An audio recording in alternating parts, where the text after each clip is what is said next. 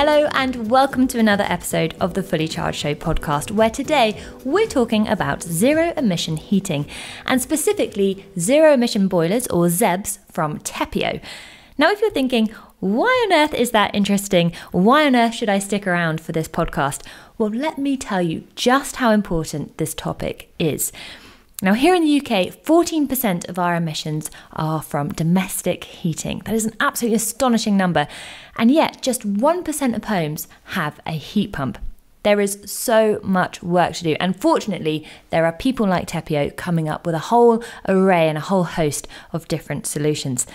So before we get into the world of zero emission heating, I have two very quick things to tell you. First of all, my name is Imogen Bogle. I'm one of the presenters here on the Fully Charged Show and Everything Electric Show. And whilst I'm incredibly biased, I do highly recommend that you go and take a look at some of our episodes on YouTube after this little audio foray.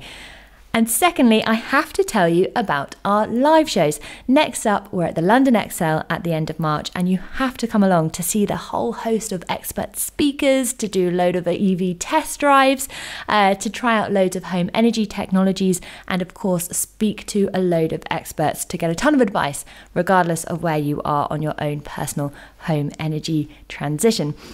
And of course, we'll be there. And it's always so wonderful to see you, our lovely viewers and listeners, and to find out what you care about, really. So enough of all of that. All of the important info is in the description box below and, of course, on our website.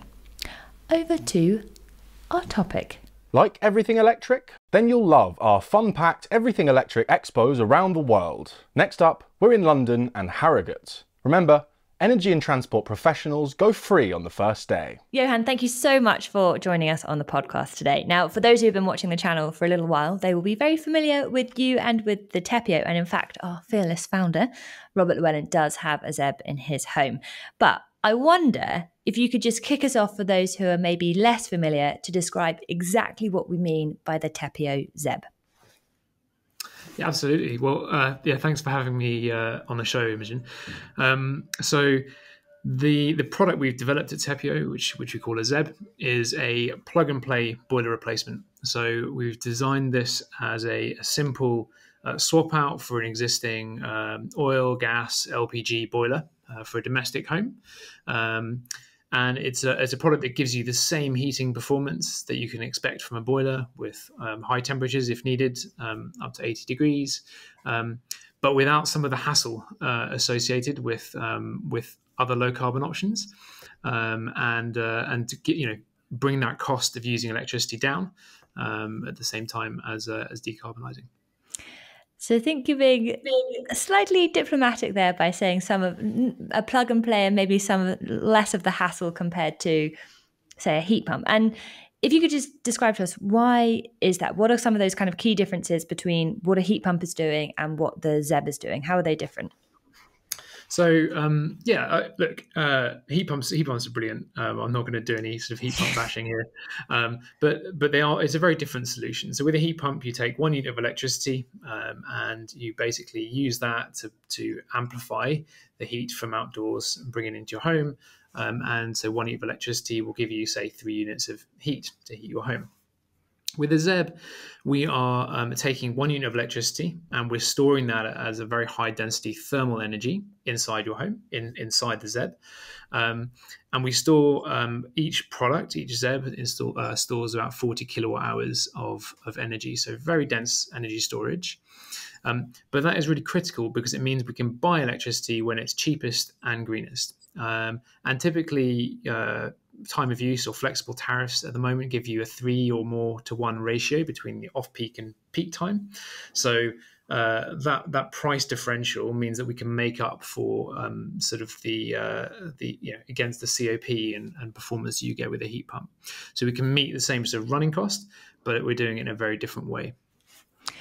And so just to check that I've understood this, with a heat pump, you're basically stepping up that temperature, whether that's from the air or from groundwater, and then circulating that around your heating within the home. But this, with the ZEB, the zero emission boiler, you're essentially using electricity to heat a heat battery, store that energy up to 40 kilowatt hours, which is nuts. I've never really stopped to think about just how big that number is, actually. And then that energy can be used for your heating as and when it's needed. Yeah. Now, as such, Yeah, no, I mean, on the storage capacity, it is the most energy dense form of energy storage you can buy today. So, most EVs will have many EVs will have, say, an 80 kilowatt hour battery, which is bigger, but it's obviously a much larger battery. But it is critical to be able to get that sufficient storage in so that you can actually deliver enough heating on a cold day. And as it is, the size of the ZEB really is suited for up to sort of the median home by heat demand. So a 2 or 3 bed terrace detached, semi-detached is kind of ideal as a maximum size for the product. And so just I want to check, because we're not talking, when we say battery, it's very easy to start thinking about lithium-ion batteries. We're not talking about that at all. We're talking about heat batteries. So what actually is inside the unit? If you're allowed to say.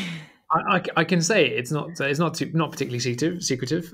It's effectively, you can think of it as a high density concrete. It's not exactly. It's primarily a material called magnetite, which is very similar to what was used in the old storage heaters, from the 60s and 70s. But actually is a really brilliant low cost material with a very low environmental impact. The other great thing about it is it doesn't degrade, so we don't have the issues of storage capacity degrading over time. This thing's going to sort of sit in your home for 20 plus years and have 40 kilowatt hours of storage in 20 years time.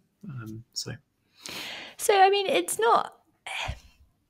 The material itself, as you say, was previously used in storage heaters. It's not tremendously crazy innovative with regards to the hardware that we're talking about.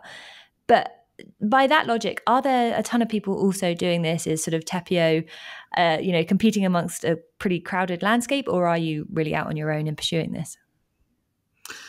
There are not many people doing this at the moment. We're the only ones really tackling the central heating challenge. There are some complexities around the hardware. So we have some patents that cover the way that we're able to store and release that heat very effectively and in a controlled manner that are quite novel. But you're right that actually it's the integration of that hardware then with the cloud-based sort of and the software solution that we have that actually enables us to deliver the great customer experience and give people a good experience of their heating. There are some other companies like Sunamp who have a great product using a different type of thermal storage. They're more suited to water solutions, so as a water tank replacement.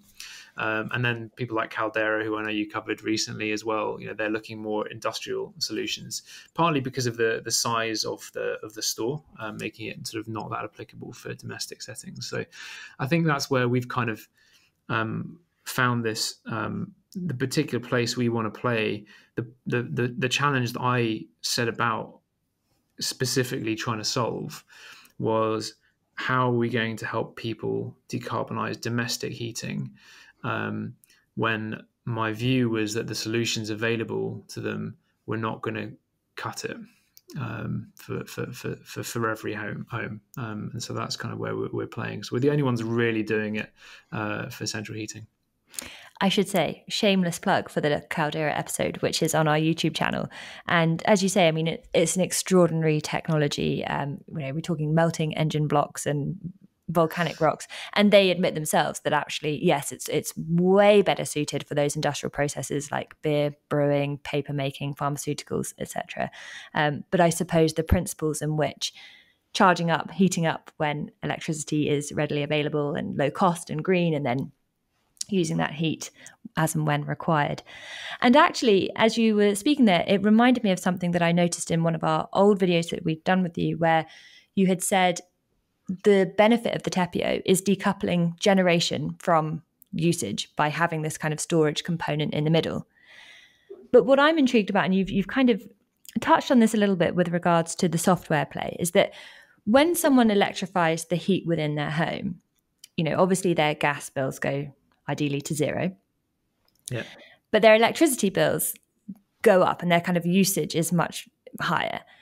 And I suppose if you were just to kind of plug in a Tepeo without having any of the sophisticated software that goes with it, it could become an incredibly electricity hungry product and could become very expensive. So if you could you paint the sort of software picture of how this becomes totally gamified and taking advantage of the varying prices of electricity? Yeah. So if you were to take someone's heat demand and just convert it directly into using an electrical source, so you can do that today. You can put in a direct electric flow boiler, which will take electricity and convert it straight into heat for your water system whenever you need heating in your home.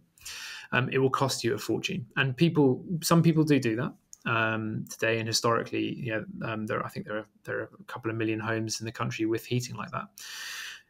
The problem is that you're using energy for heating when it's most expensive.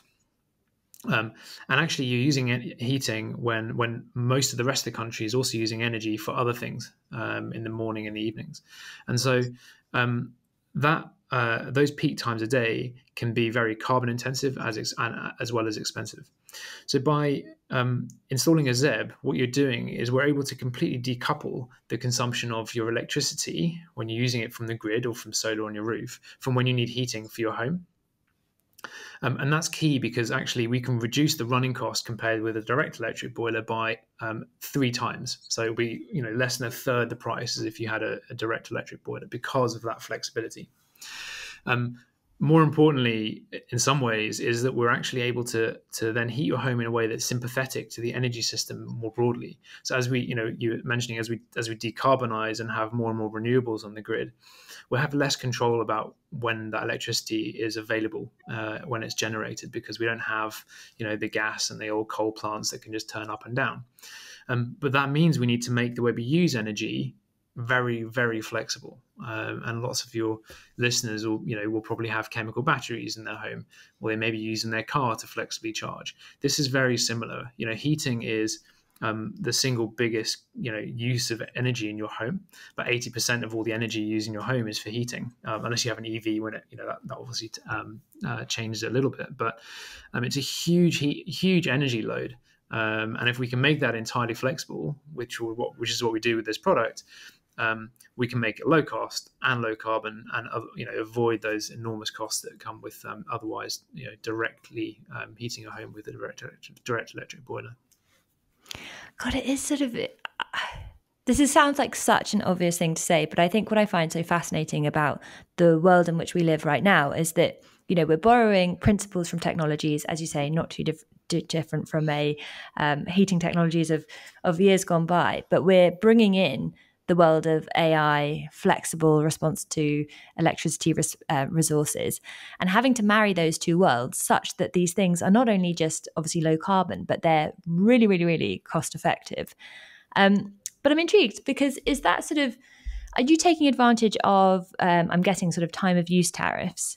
And I assume that if someone was to have a ZEB in their home, you would strongly encourage that they have those time of use tariffs so they can buy low, use when the cost is high. But then I guess at the same time, you're also having to take into consideration how people live in their homes and when they use heat and all of that kind of stuff. So is this system taking in all of those inputs, both of what the broader electricity market is doing and also how someone consumes electricity in their home? How does that work? Yeah, look, if you don't have a time of use tariff or a tariff that gives you a flexible price for your electricity different times a day, it's not the right product for your home. So we should be clear about that. But they are widely available, and if you are an EV driver, you'd be crazy not to get one. In terms of the way the technology works, is we use a lot of data capture on the device to work out exactly when you're using heat. So we're measuring that heat going into the home all the time. That goes into a machine learning model in the cloud. So we build a very accurate forecast of exactly how your home and you use your heating, and that spits out a projection basically over the next 24, 48 hours, which is continually updated and refined. And then we just throw in whatever price signals. So, whatever tariff you've got, the forecasted carbon intensity also in your local network. And so we can automatically then buy when it's going to be cheapest, but also optimal for your usage. So if you don't need heating in the coming, 12 or 24 hours, we're not going to buy any energy, automatically install that. So you do need the two to come together to really make the most of the storage. Oh, I've got so many questions. Where to begin? So you're obviously, presumably to make that come together in a really, really nice and coherent way, presumably you're having to work very closely with those utilities to say, hey, we've got this product, we could be really effective together. How are you kind of looking at that broader sort of ecosystem and forging those sorts of partnerships? Yeah, so it's a complicated and changing space. So, if you talk to different people in the industry, they will have different views about how this market is going to develop. Our view is we need to be flexible enough to suit however it develops, and it probably will go in different ways. And what I mean by that is, so we work very closely with energy suppliers like Octopus, like OVO. So we integrate with all the Octopus flexible tariffs. With OVO, we have a type of use tariff actually through something called the neat heat trial, where they actually give us an underlying price signal that we automatically will optimize to and buy energy for when it's cheapest. But the customer gets a flat rate, which is actually pegged to the gas price. So it doesn't matter to the end customer when the ZEB charges, because they know they're going to get a low cost of heating. But we can optimize for OVO. Octopus have taken a different approach with things like Intelligent Octopus, where they want to do the optimization of the underlying asset, which is what they're doing with things like EVs at the moment. We also work with DNOs. So the other way that things go is that actually the distribution networks, who are really keen to understand the importance of managing the load on their local networks really flexibly, are also starting to offer more and more local services for flexible products to be able to help them and support the local network to avoid grid constraints and avoid expensive upgrades to the network. So it's interesting. We're working with multiple different players in the market. To actually find where we can sort of play this flexibility the best. And in terms of what the consumer or homeowner actually experiences, I'm guessing it's kind of like, ducks swimming on water. They get a very smooth experience. There's lots of kind of paddling beneath the surface on your side. But what's the experience like for someone who's going to buy this? Do they need to interact really closely with their electricity provider, for example? Absolutely not. I mean, they should be aware of what tariff they're on, because that just goes without saying. People should think about what tariff they're on for their home. But the whole approach we've taken with developing this product is to create something that can be as easy and simple for consumers to adopt. So that requires, I don't know if you heat your home with a gas boiler. If you do, I'm not sure when. You probably don't remember the last time you actually went and looked at it and played with all the settings on it. So if we're requiring customers to do that, then we're doing something very wrong. And I actually think that the industry has not focused enough on customers historically, and it's one of the key reasons why we haven't got a great adoption of low carbon technologies in this industry. I think we haven't done enough as an industry to really bring customers in and make it easy and simple for them. So yes, big focus on that from us. You don't need to worry about when the product's charging. Some customers do. Some people look at their app all the time and they can see exactly when it's charging and they find it very interesting. But many customers don't. And interestingly, we find you get quite a lot of engagement early on with the app, but for many customers beyond that, they trust the product and they just let it do what it needs to do.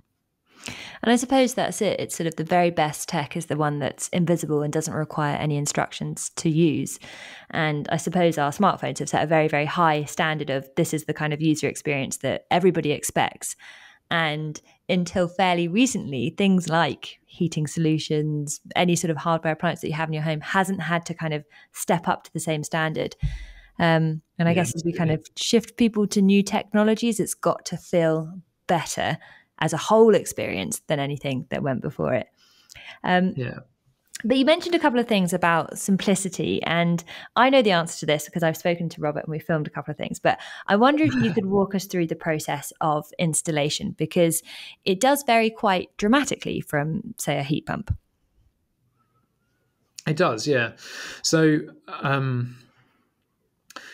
one of the really big things that is big challenges, particularly in the UK, we have is around skills. So we have 130,000 gas boiler engineers in the country, around 4,000 or 5,000 trained heat pump installers. And those gas engineers often run their own businesses. They've been doing this for 10, 20, 30 years. They are very skilled at what they do.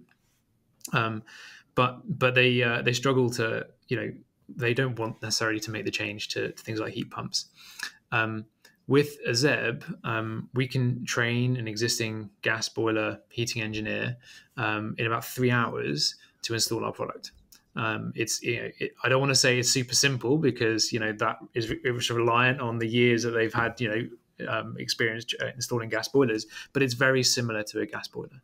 So we bring in the product, we take the gas boiler off the wall, the ZEB plumbs into the same flow and return piping, and we run an electrical cable back to the consumer unit, connects to the same thermostat.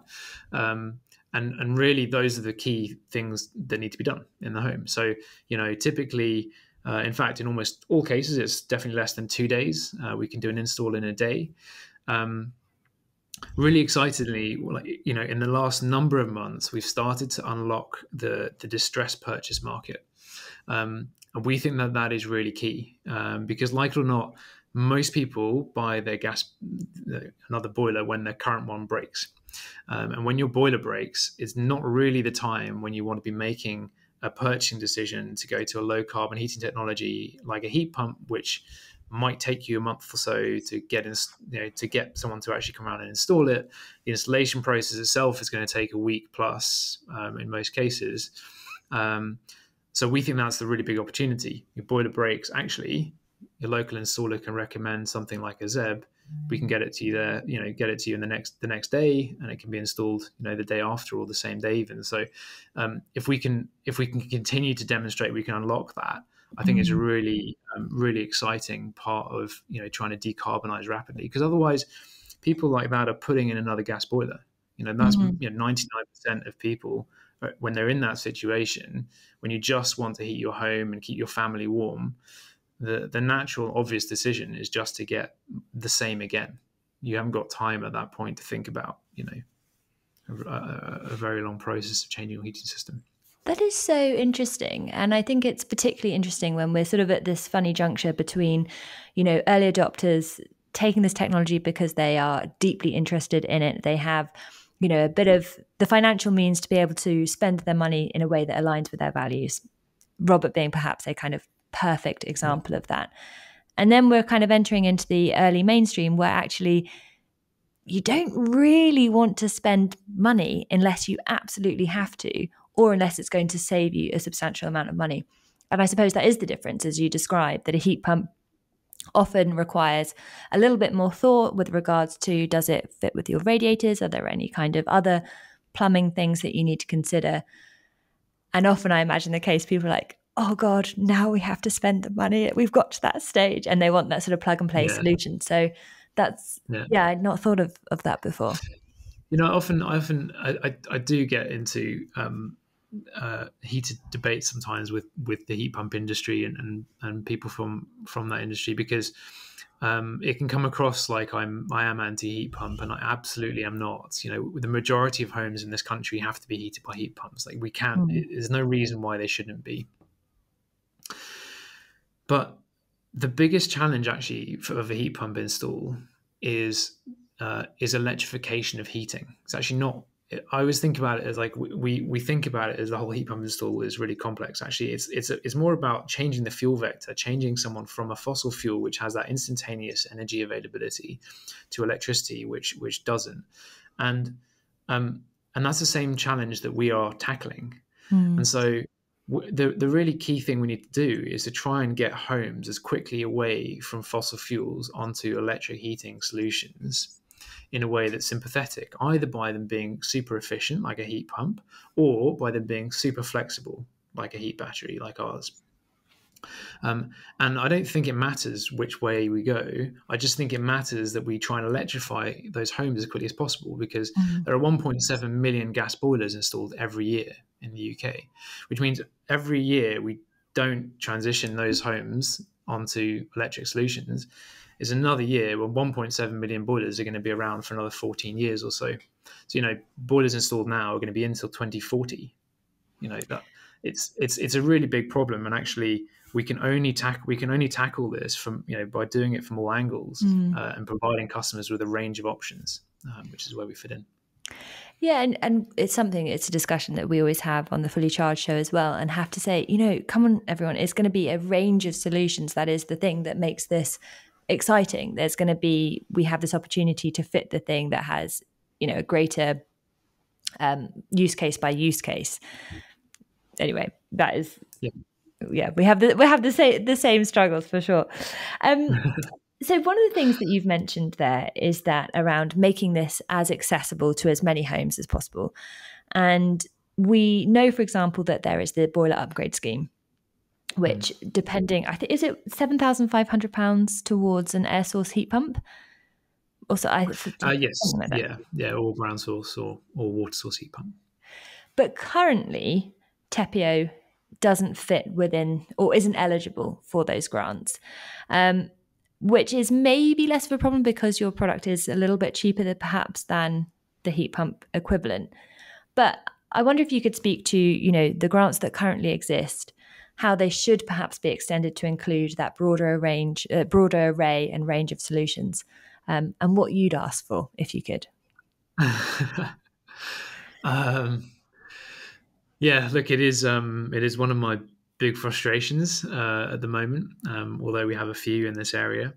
A typical air source heat pump installation would be about £16,000, or thereabouts.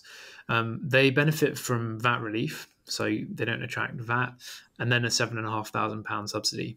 So that basically amounts to over £10,000 of effectively government support for the installation of a heat pump. Our product typically can be installed for about £8,000. That includes VAT because we don't get that VAT relief yet. And we also get no subsidy support. So the issue we have is that for a product which should be less than half the price of a heat pump installed, it ends up as something like double.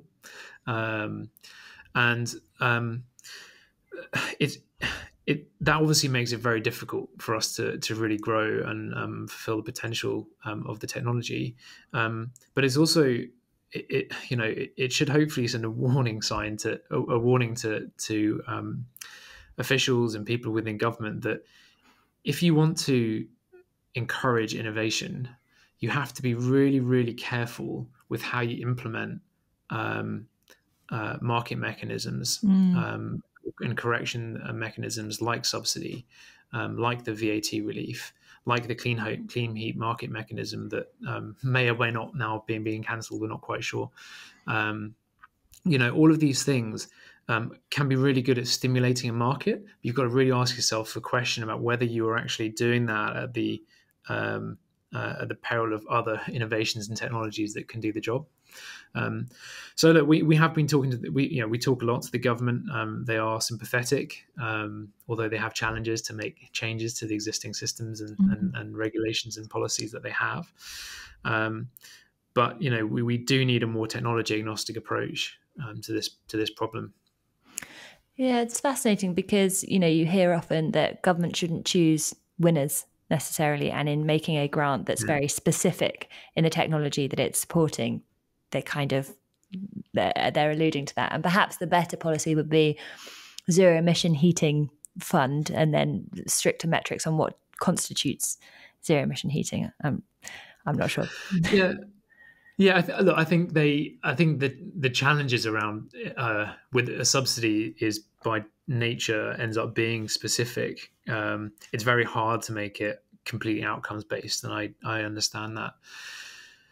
The frustrating thing is that partly the reason why the government's having to offer a subsidy for heat pumps in the first place is because we still have legacy policy and regulation that's effectively propping up the gas industry. We have this taxation imbalance between electricity and gas that makes electricity more expensive at the moment. It's artificial and it's wrong. We have things like this is getting a bit technical now, but things like the standard assessment procedure, which basically what drives your EPC, which are completely crazy. That they still encourage the underlying. They still encourage the use of gas and fossil fuels over electrification, and those are the things that drive people to make heating decisions for their home. It's what drives housing developers to design homes in the way that they do. So, there are changes going on there. But so those are, and there are many more examples, but those are the sorts of things that actually mean that the deck is stacked against electrification at the moment. And so the easy option is to put sticking plasters on like subsidy to try and fix the problem, but they actually create these other sort of perverse impacts.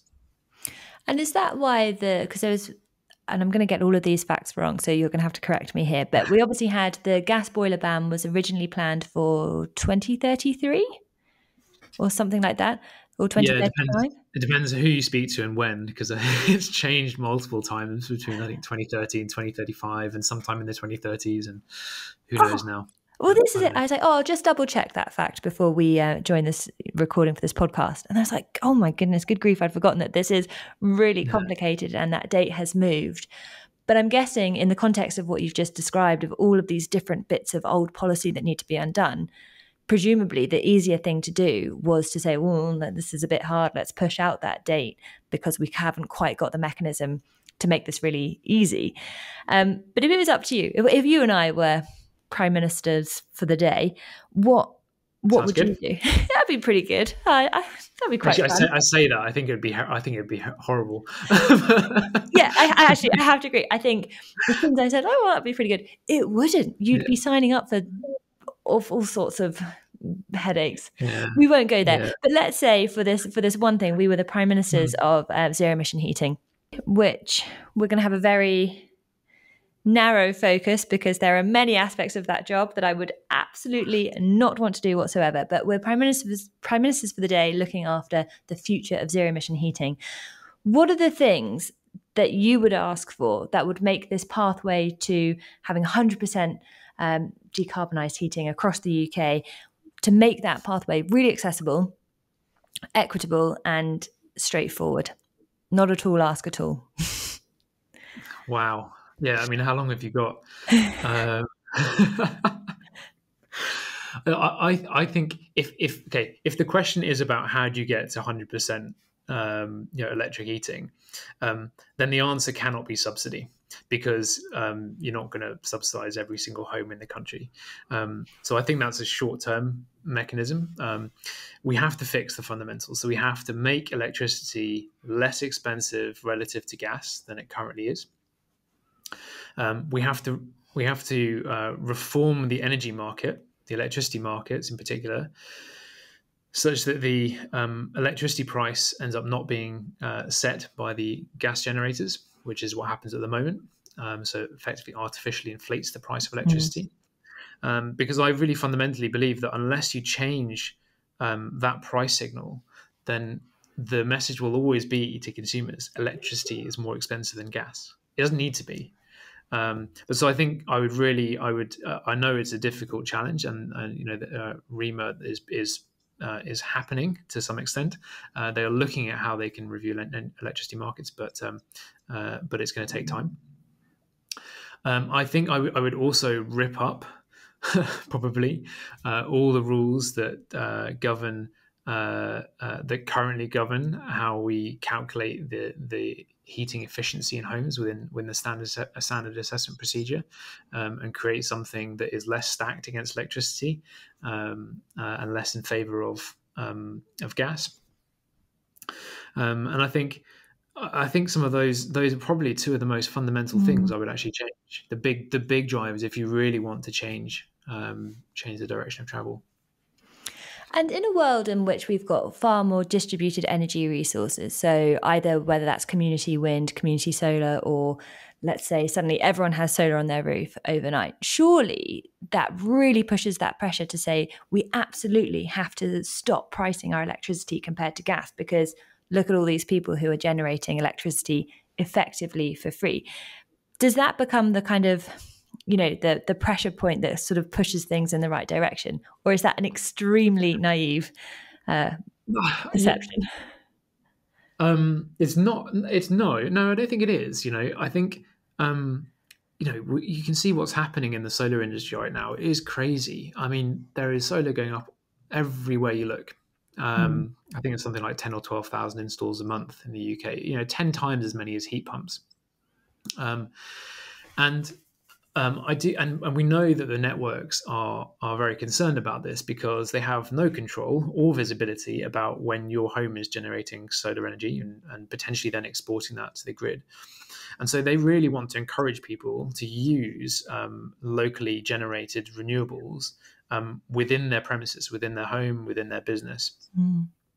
And to support that, you need flexibility because you don't always need that energy. So you've got to be able to have some product in your home, be that an EV, be that a heat battery, or be that a normal battery, to store that energy. And the networks should, they want to encourage that. The government should be encouraging that. But we don't currently, because of the way electricity is priced, we don't currently have the right value placed on flexibility. So, I do think that actually simply the driver of all of this more, locally generated renewables that's going to cause more and more pain for the networks will actually potentially create that pressure for the government to do more, to change faster, to value flexibility so that we can create the price signals to help people, self-consume their energy more readily and use flexible products like ours. I mean, that's hugely exciting. And I think if I'd, whispered in my 15-year-old ear perhaps and said, in 16 years' time, you're going to be having a conversation about heating and it's actually going to transform into a conversation about the future of consumption of energy, the future of storage, how we kind of trade and can put different sort of price signals on the market.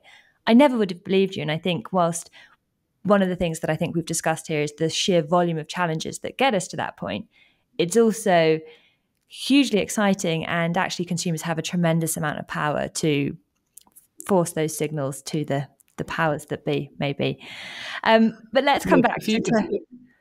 If you just, I really like that kind of the way you frame that, because if you think about the world of old where we had centralized power stations everywhere, these big power stations, creating all electricity and just flexing to the demand, what's happening is each house is becoming its own power station. Like we are putting that power into the homeowner's hands, and the house is no longer this island that kind of just consumes off the grid. It's an active participant in that. And so all of these smart technologies like the ZEB and your EV chargers and that sort of thing, make you actually an important part of that. You may not want to be doing that yourself, so you'll probably give that over to someone else. But it is really important to think of it like that, I think. I promise you this is relevant, but I watched the BlackBerry film the other day, and obviously BlackBerry, the phones, were hugely pioneering in their time, but they were operating in a world where telecoms companies were talking about minutes and sort of maximizing minutes. And then with the advent of the iPhone, it was much more about data. And so the mechanism that made phones and communication profitable totally changed. And it feels like we're sort of at that point in time as well, where kilowatt hours will become our kind of data that we're not necessarily, how do I picture this in my head? We just have an amount of data, an amount of energy that we consume and we store and we move around within our whole ecosystem. Some of that might be in your home. Some of it might be when you're charging out and about. And I suppose what I'm trying to describe is the Internet of Energy, which we all know is coming and is hugely exciting. I didn't invent it. Let's come back to the Tepeo for a moment, because the Zero Emission Boiler, as it currently stands, is for central heating, but isn't for hot water. But from what I understand, a combi is on the horizon. Is that still the case? I can't say too much. I thought that might be the case. So currently, I mean, today people will install a ZEB and then a hot water tank or a PCM heat battery to provide the heating. We have been trialing some combi units over the winter, and we are working on getting the product to market or a solution to market, this year. So it is coming. It's difficult. It is very challenging, but we have something. We also have, very excitingly, a product just around the corner, which we might be launching in the next number of weeks. In fact, you might have to come and see our stand, Fully Charged, in London, which will basically allow you to self-consume solar and store that in your ZEB. Oh my goodness! Our smart diverter product, yeah. That is super exciting. And also, I feel terrible that I didn't know this when I am part of the Fully Charged team, the Everything Electric team, putting on the shows. But that is a hugely exciting thing, which we absolutely need to see in person. And anyone who's listening to this needs to come and see that in person as well. I should have asked you that at the start. Why didn't I ask that question? No, it's going to be great. Look, we think that it's something which we hope to have done a while back. There's always so much to do when you're a small business, and you want to do everything, and we're hugely ambitious, but you have to kind of just deprioritize, and so we're pleased we've finally got something that we think is really what customers want, and so it's exciting. And actually, that segues really nicely onto sort of the world of being a founder and a CEO of an organization which is still reasonably new. Tepeo's journey began in 2018, I think, officially. But I imagine you had the seedling of an idea for many, many moons prior to that point. I wonder if you could just kind of give us a whistle-stop tour of what that journey has been like, because, creating any new product is challenging. And I imagine it's been particularly challenging creating a product which certainly 2018 wasn't maybe considered totally sexy or totally easy to understand. What has that journey been like for you? Look, it's been an incredible one. I would highly recommend it to anyone who has got any interest in starting their own business. It's a lot of fun. It's also really quite scary sometimes. In the early days, so I had the idea probably 6 months or so before starting Tepeo, and in those early days, it was literally two of us in a concrete bunker with angle grinders developing the original prototypes. Within 6 months, we had a product that kind of did the job ish, or at least provided some heat. But it's a hell of a roller coaster. In those early days, you'd wake up one morning and think you're going to change the world, and then come up against something that you just don't think is solvable, and pack it in the next day. And then within a year or a year and a half, we had something which we thought could go into homes as a trial.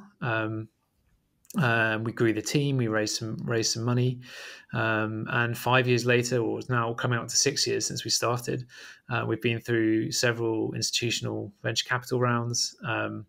We have 65 people or so in the company now, so it's still not a big business, but it feels like a massive one when you were two of you and all those years ago.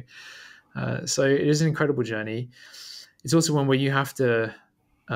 I always feel like I have to kind of really think about my role in the business and how that changes and what the business needs for me at every stage of the journey, because I'm no longer an engineer developing the product, which I was 6 years ago. I now have to think about our people and about really just about the strategy and about how we're going to grow the business. So that can be quite. I think that can be quite hard for lots of entrepreneurs starting out. That sort of change in focus, but it's a really fulfilling journey, and I can't recommend it enough for anyone who wants to do something like that. I asked this question from a place of total nosiness, because we see loads of different organizations, lots of different technology at different stages within our roles as presents on Everything Electric and the Fully Charged show.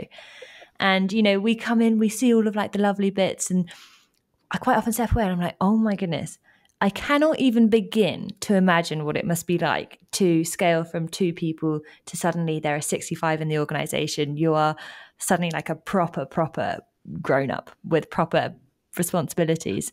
Yeah. But it sounds like the sound things, the peaks are really high, the troughs are low, but the trajectory is ultimately in an upwards direction. Yeah. Yeah.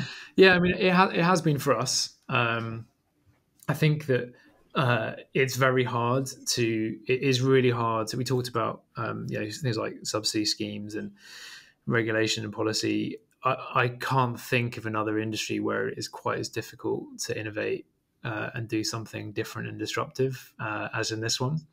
And so I think there was a really good level of I always think about it as like enforced naivety. I think I sort of knew what I was getting myself into. I knew that this was going to be really hard, but if I knew what I knew now, it'd be very hard to do it again.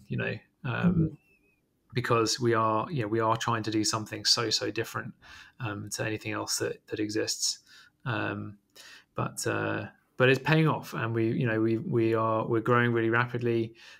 We've actually just taken on a new facility which will be opening in the next month to triple or quadruple our manufacturing capacity. We're designing manufacturing here in the UK, which I think is a really cool thing to be able to do. And so it's also really it's a really good time to be in this space because it's definitely heating up. Triple production capacity, no big deal. Big target. So you've been on this journey for coming up to 6 years. What are you looking forward to in the next 6 years? Where will you be when we have this conversation in 2030? Well, we're still my mission is to change the way people think about heating, and we're on that journey, and there's a lot still to do. Where I'd like us to get to is that if we were talking again in, say, 3 years' time, it would be generally accepted that we have to decarbonise through electrification, and people will start talking about hydrogen, which would be wonderful for heating, that is. But also that people accept that heat pumps or heat batteries are probably the the two key options that we're going to have to decarbonise our homes.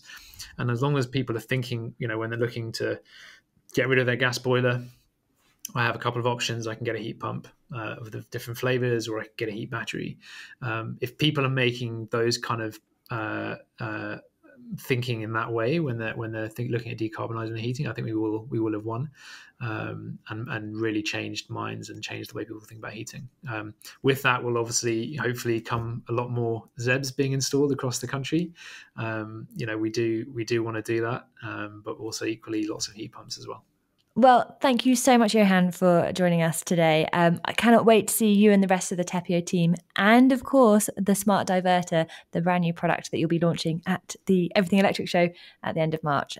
So we'll see you at the London Excel. Please support our Stop Burning Stuff Patreon and help us tackle misinformation about electric vehicles and clean energy. That is all that we have time for today. Thank you so much to Johan for joining us on this episode. And of course, you can see Johan and the rest of the Tepeo team at our live show at the London Excel at the end of March.